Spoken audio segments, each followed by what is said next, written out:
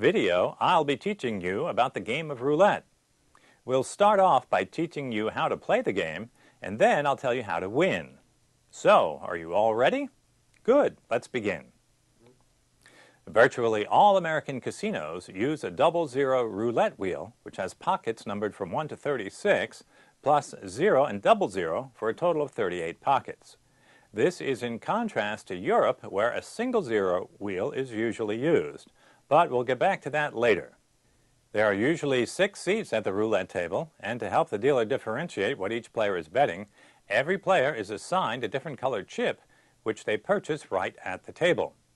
Each table has its own minimum chip values, and that information is usually posted on a sign at the table. As an example, let's say a table has a 50-cent minimum chip value. This means that when you give the dealer your money, the colored chips he gives you in return must have a minimum value of 50 cents each. So if you gave the dealer $20, he would ask you what value you wanted on the chips, and if you said 50 cents, then he would give you 40 colored chips. If you prefer, you could say you wanted the chips valued at $1 each, and he would give you just 20 chips rather than 40. You can make the value of your colored chips anything you want, and later on, when you're done playing at that table, you must exchange your colored chips back for regular chips before leaving. The colored chips have no value anywhere else in the casino, so make sure that you don't leave the table with them. Besides the minimum chip value, there is also a minimum amount that must be bet on each spin of the wheel, and once again, those amounts will be posted on a sign at the table. In the example you're looking at, both of the minimum bets on the inside and outside are only $1. However, they could be different. For example, if it said $2 minimum inside, $5 minimum outside, the inside part means that when betting on any of the 38 individual numbers, the total of all your bets must be $2. You can make 2 different $1 bets or one $2 bet. It doesn't matter, except the total of all your bets on the inside numbers must be at least $2. The $5 minimum outside means that any bets you make outside of the numbers area must total at least $5. On the outside bets, however, you can't make a $3 bet and a $2 bet to meet the minimums.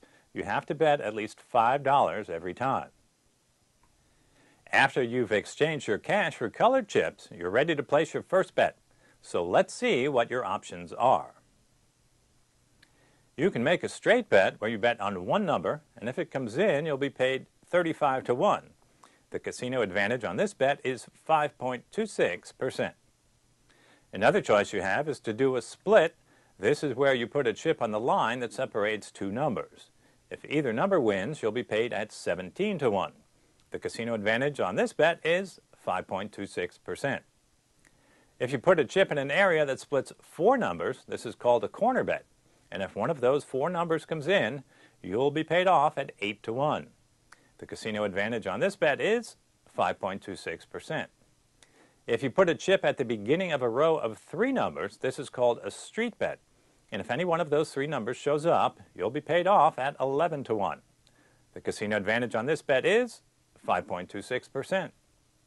You can also put a chip on the line between 2 streets so that you have a double street covered, and if any one of those 6 numbers wins, you'll be paid off at 5 to 1.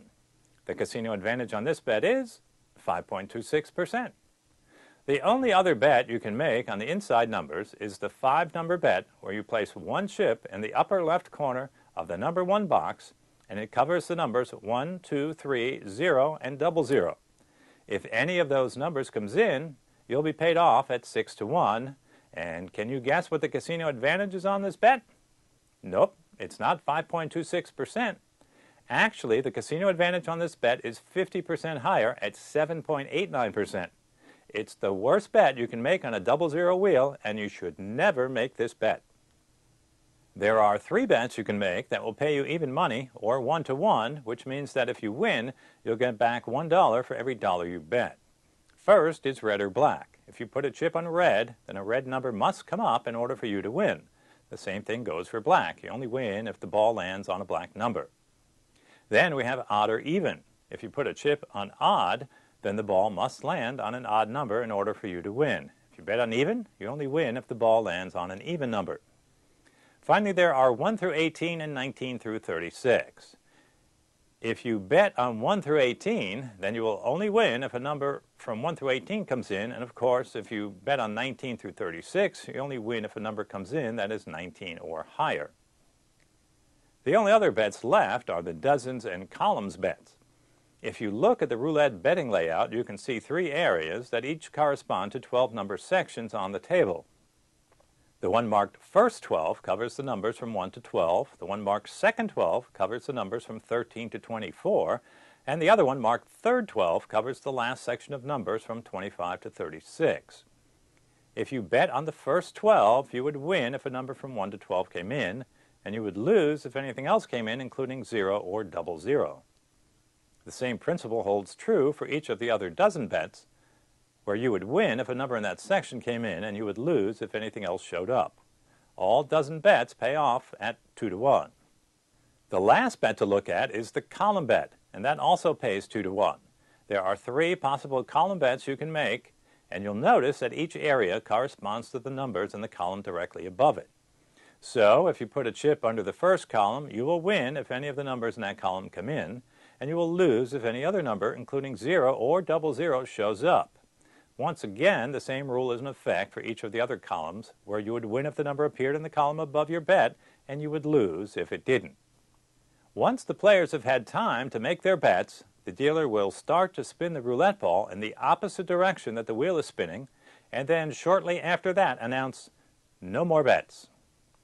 At that point, you need to stop making your bets and wait to see the result of the spin.